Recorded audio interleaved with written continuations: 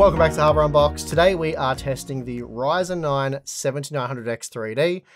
It was released a little over a year ago now, so the timing feels right. Seriously though, this was never a CPU that I was interested in because at $600 US it just didn't make sense. Just 6 cores with access to that 3D V cache, and we knew this even without reviewing it because, well, we knew all we needed to know about this series with the 7800X 3D and 7950X 3D. Not only that, but AMD also only sampled the 7800X 3D and 7950X 3D. They didn't sample this one, which meant if we wanted to get the 7900X 3D, we were going to have to part with $600 US. And as I said, we kind of already knew that that was a CPU that at that price just wasn't worth buying. So we didn't buy it. And also at the time, there was just more interesting products to cover. But anyway, it's a year on now and we're finally looking at it. But before we do, today's sponsor spot is brought to you by Thermaltake and their CTE E600 mid-tower case. As part of their centralized thermal efficiency series, it features a dual chamber design, making it big on the inside with loads of room for not just building a new PC, but also managing all the cables with ease. The CTE E600 includes a PCIe 4.0 riser cable and floating GPU bracket for vertical GPU mounting, and can support up to 14 120mm fans or 12 140mm fans. And despite the unique design, it uses high quality materials, including tool-free perforated mesh and tempered glass. There's also room for up to a 420mm radiator in the front, rear, bottom, and or back tray, allowing for plenty of customization and cooling. So for more information, please check the link in the video description. Okay, so as I've made pretty clear at this point, $600 US, that thing's just not worth buying.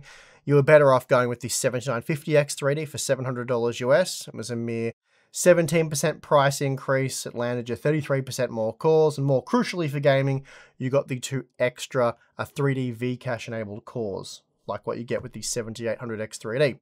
Alternatively, you can get the 7800X 3D. That was available upon launch for $450 US. So not only was it a lot cheaper than this thing, but it was guaranteed to deliver better gaming performance as it packed 8 3D V cache enabled cores, all in the one CCD. Whereas the 7900X 3D was limited to just 6 cores with the 3D V cache in the primary CCD, whereas the secondary 6-core CCD didn't have the 3D V cache. So there were scheduling issues there, all kinds of problems that would compromise performance or could. So that was that really. Well, until the pricing changed, of course, and changed it has in a rather big way. The 7800X 3D can now be had for as little as $370 US, and the 7950X 3D $580. Which is near enough to a 20% discount for both parts. But those aren't the biggest discounts. The 7900X 3D has seen 35% slashed off its price, dropping to just $390 US, making it a mere $20 more than the 7800X 3D, but it packs an additional 4 cores. And this pricing adjustment has caused many of you to pause and consider the 7900X 3D. The only problem being, there's very little benchmark data online as this part never had a review program. So I finally went out and got one, and then threw a battery of gaming benchmarks at it to see how it compares to not just the 7950X 3D and 7800X 3D, but also the rest of the Ryzen 7000 series. For testing, we're using the Gigabyte X670E Aorus Master motherboard running the latest F22 BIOS, and for the memory we have a 32GB DDR5 6000 CL30 kit. Then for the GPU, we're of course using the GeForce RTX 4090 as it's our best tool for measuring the gaming performance of CPUs, and this means we'll also be testing at 1080p. If you don't understand why reviewers test this way and you'd like to learn more, then we do have a video in the description that you can check out, rather than waste time explaining all of the benchmarking basics here. Okay, let's get in the data. First up is Baldur's Gate 3, and this has been a great title for the X3D chips. The 7800X 3D, for example, was 52% faster than the 7700X, and that's obviously a very big margin. However, whereas the non-3D V cache parts are all quite similar in terms of performance, the faster X3D variants see more variance in the results. The 7800X 3D and 7950X 3D delivered similar performance, but the 7900X 3D was slightly slower, trailing by a 7% margin. And this is because there's less 3D V cache enabled cores. just 6 rather than 8. And the game is scheduled to only run on the 3D V cache enabled cores, so the CCD with the 3D V-Cache. Out of interest though, I did disable the non-3D V-Cache CCD on the 7900X3D, creating what would be a 7600X3D if such a part existed, and doing so further reduced the performance as presumably the second CCD was being used to handle background tasks, or really anything not relating to Baldur's Gate 3. Even so, the 7600X3D, if it existed, would be almost 30% faster than a 7950X in this example. Moving on to Cyberpunk 2077 Phantom Liberty, we start to see some examples of why it's hard to predict the performance of these processors. The dual CC design of the 7950X3D costs it some performance here, as the 7800X3D is up to 6% faster.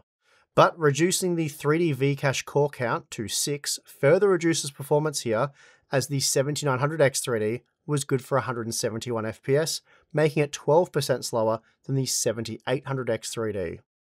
Then if we again disable the second CCD on the 7950X3D, again effectively making what would be a 7600X3D, performance actually improves by 6% as we're no longer paying a penalty for the cross-CCD communication, as those additional slower cores aren't useful in this example. Still, it's a bit all over the place, but essentially for maximum performance, you want 8 3D V-Cache enabled cores, and with scheduling not being perfect here, ideally you want just a single core complex die. Next up we have Hogwarts Legacy, and performance here does improve with additional cores. Not significantly so, but we are seeing better performance with the 7900X3D and 7950X3D over the 7800X3D for example, and the simulated 7600X3D is slower again. We also saw similar performance trends with the non-3D V-Cache models. The 7900X3D was 4% faster than the 7800X3D in this example, so not a massive margin, but this is the first example we have seen where the 12-core part is faster for gaming. The Star Wars Jedi Survivor results are interesting, as here the 7800X3D and 7950X3D delivered similar performance. The 7950X3D was just 3% faster when comparing the average frame rate. However, the 7800X3D was still 11% faster than the 7900X3D, as here we see that the game does benefit from having 8 3D V-Cache enabled cores. This performance deficit wasn't as pronounced with the slower non-3D V-Cache CPUs. Now, ACC is a game that doesn't utilize core-heavy CPUs that well, but it does benefit from improved cache performance, and we see that here with the X3D chips. Again, the 7800X3D and 7950X3D are very similar in terms of performance, and while the 7900X3D isn't far off the mark, it did slip a little bit, coming in 4% slower than the 7800X3D. So not a big deal there, but just a little bit slower. Interestingly though, if we do disable the second CCD on the 7900X3D, again creating a 7600X3D if there was such a thing, performance does fall away further, and that's not something I expected to see in this example. Spider-Man Remastered sees little in the way of a performance benefit with the X3D chips, though we are using ray tracing here, which does limit the performance of the RTX 4090, but we are still typically looking at over 150 FPS. The 7900X3D is comparable to the 7800X3D and 7950X3D, and we see when disabling the second non-3D V-Cache enabled CCD that the performance does decline in this example, particularly so for the 1% lows. Now this is a bit of an odd one that caused me more than a few headaches, resulting in multiple clean Windows installations in an effort to fix the 7900X3D's performance. Testing with a Plague Tale Requiem saw the 7900X3D massively underperforming, to the degree that doesn't really make sense for a few reasons. Firstly, dual CCDs don't appear to be an issue here, as the 7950X3D was able to match the 7800X3D, but also having just 6 cores with access to the 3D V-Cache doesn't appear to be an issue, as disabling the second CCD on the 7900X3D resulted in pretty great performance with the simulated 7600X3D. But it gets even more confusing, as we do see similar margins with the non-3D V-Cache parts, and in particular the 7900X is weaker than you'd expect, trailing even the 7600X, though this time the 7700X was faster than the 7950X, so that does appear to be a dual CCD issue. But as for why the 12-core parts are so slow, this has to be some sort of scheduling issue with this particular title. The Assassin's Creed Mirage results, on the other hand, are pretty easy to explain. With the X3D parts, it's quite clear that having 8 cores with access to the larger L3 buffer results in around a 10% performance boost. Then without the 3D V-cache, all Zen 4 parts cap out at around 175 to 176 FPS, regardless of the core count or configuration. And it's a similar story when testing with Watch Dogs Legion. Again, having an additional 2 cores with access to the larger 3D V-cache boosts performance by around 15%. So if you're going to purchase an X3D processor for maximum gaming performance, you ideally want to do so with a model packing 8 cores per CCD. Hitman 3 has more interesting results for us. Firstly, this game doesn't benefit significantly from the additional L3 cache. The 7800X3D, for example, is just 10% faster than the standard 7700X. Then we see that the game can run at around 230 FPS with 6 Zen 4 cores, and around 240 FPS with 8 cores, or 260 FPS if you add in the 3D V-cache. However, with just 6 3D V-cache enabled cores, performance is capped at 245 FPS, and then if you add in some scheduling issues into the mix, as is the case with the 7900X3D, performance drops to what we see with the standard 7600X, so the results are a bit all over the place here. The Counter-Strike 2 results are also quite strange, mostly because there is a noticeable performance uplift from the single CCD models such as the 7600X and 7700X to the dual CCD models in the 7900X and 7950X. It would seem as though scheduling is working really well here. The game is running on one CCD, while background tasks are all taken care of by the second. And it's a bit like how APO enhances Intel's P and E core design. And we see a similar effect with the X3D parts, though here the simulated 7600X3D is a bit slower than the 7800X3D, as the 8-core enabled 3D V-cache part is able to reach new heights, though the 7900X3D is still faster again, if only by a small margin. Finally, we have Call of Duty Modern Warfare 3, and these results are probably the most straightforward to explain. In short, the game benefits from having more cores with the dual CCD design, and I believe this is down to scheduling working well. Again, the game runs on one CCD with everything else taken care of by the other, giving the 12 and 16 core parts an advantage, whether that be with or without 3D V-cache. In short, the 7900X3D does well here, delivering a small 4% boost over the 7800X3D, though it was just 5% faster than the standard 7900X. Now here's a look at the 12-game average, and the results look pretty much as expected. The 3D V-cache really helps to accelerate gaming performance, and it really works best when 8 cores can access the larger L3 buffer, as is the case for the 7800X3D and 7950X3D. The 7900X3D, on the other hand, it isn't nearly as good when it comes to peak gaming performance, despite performance overall still being very good. After all, the 7800X3D and 7950X3D were only around 7% faster on average, though they do look much more impressive when compared to the non-3D models. For example, the 7800X3D was 24% faster than the 7700X, while the 7900X3D was 17% faster than the 7900X. So still an impressive uplift, but not as significant as you might have expected. So there you have it. The results overall aren't terribly surprising. It makes sense that the 7900X3D isn't nearly as potent as the 7800X3D or 7950X3D for gaming. Also, my sincere apologies for the amount of times you've heard me say X3D in this video. I did try to keep that to a minimum, but yeah, pretty tricky for this sort of content. Anyway, with just 6 cores enabled or 6 cores able to access the 3D V-cache, the performance overall, it was still excellent, but there's certainly a performance penalty to pay there, and while not massive for those of you primarily gaming, the 7800X3D does make more sense. Frankly, I've never been that keen on the 7950X3D. Really, both CCDs should have been armed with 3D V-cache. That would have been a killer product.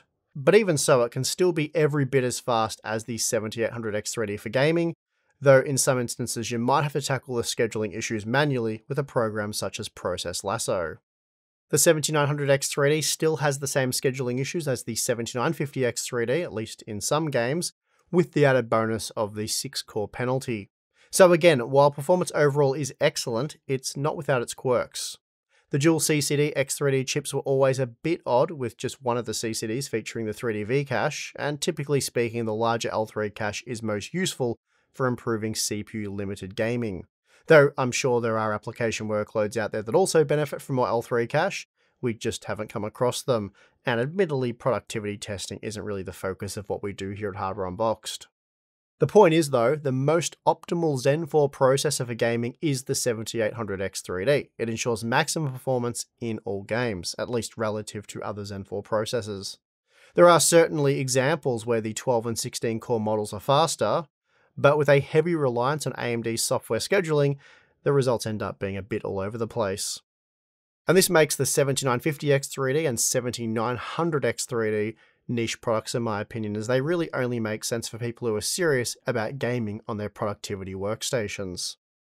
That said, with the 7900X3D priced at just $390 US right now, it's the exact same price as the 7900X, so you obviously wouldn't buy the non-3D version.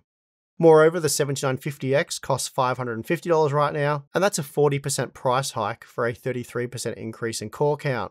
And then if you want the 7950X3D, it's almost 50% more than the 7900X3D. So while I would normally recommend you avoid the 7900X3D, it's a seriously interesting part at $390. But even so, I'm not exactly sure who I'd recommend buy it. If your focus is gaming, then the 7800X3D is not only faster, but also slightly cheaper. So for gaming, just get that. It's a simpler solution that ensures maximum game performance as you avoid the dual CCD scheduling headaches. The 7900X3D makes the most sense in my opinion as a productivity processor. So works best for productivity applications, but then in that instance you are less likely to benefit from the 3D V cache. It seems to mostly enhance gaming performance, not universally, but that's where it seems to be of most benefit. But then the standard 7900X, it's priced at $390 as well. So if you're looking at a 12-core part, a Zen 4 part for productivity purposes, you might as well just get that big L3 cache, because essentially you're getting it for free, as the 7900X3D and 7900X cost the same amount. So yeah, in that situation, why not? It really is AMD's best value Zen 4 based productivity CPU right now.